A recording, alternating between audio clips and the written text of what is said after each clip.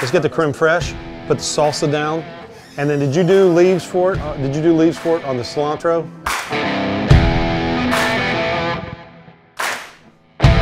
So what we have here is going to be a crostini. It's topped with a goat cheese and honey with lemon, balsamic caramelized grapes, sliced grapes, and mint. We start laying the soup out. You start salad. Soup's in there. So let's get that cutting board cleared off there. I want 2 to pull plates. Just pull plates and we'll have the soups ready, okay?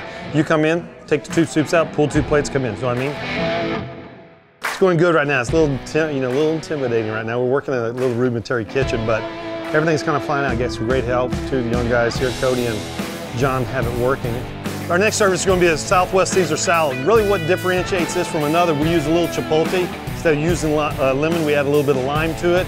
So it's going to have a little bit of zip, not too much to set you ablaze. It's going to be topped with an onion, a little Parmesan. Some croutons, they're a little unique. We're going to do the green chili cornbread croutons this evening. So, enjoy. Make sure we have 3 hot pads, 3 handle hot pads over there.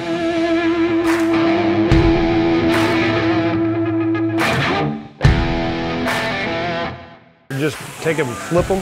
What I do is flip, flip, flip. You know, take 2 and flip them at a time if you can. Yeah, because they're going to sear fast. Grab that butter, drizzle the top of those. This is going to be your main entree this evening. We got a tenderloin of beef. It's going to be a 7 to 8 ounce filet, 2 inches thick. It's going to be topped with a red onion, port wine marmalade, served on chipotle garlic mashed potatoes. And we have a little garlic broccolini to go with it this evening. So please start.